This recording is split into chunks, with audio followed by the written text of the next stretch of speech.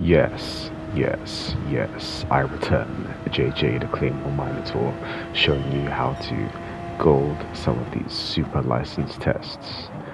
And unfortunately, everything from after S-7, I'm a bit far removed from them right now, so I'm just gonna have to give you a vague description of how I do things. Obviously, check my inputs along the bottom. I'm still controller whoring because I'm a scrub, but let's get it. I'll tell you what, I remember in previous Gran Turismos, this particular car, I don't know if I had a better tune or if it just came out of the gate with a better setup, but it does not handle the same way that it used to.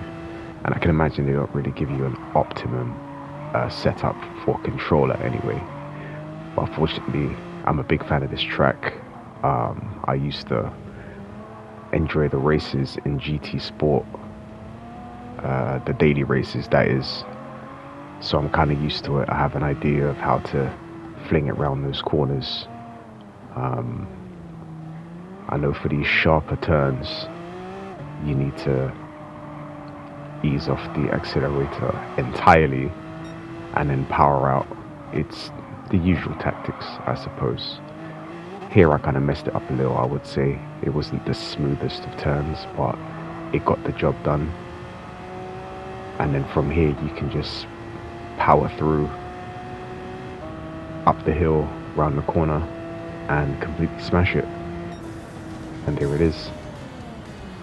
Goal time.